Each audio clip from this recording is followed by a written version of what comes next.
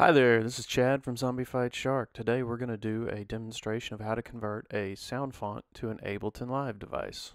We're using a sound font from the DR202 release from Zombie Fight Shark.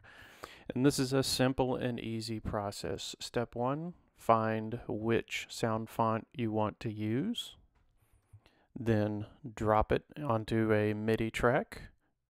And it's converted to a .adv file. Then grab that .adv file and drop it back onto the MIDI track again, and voila, there it is.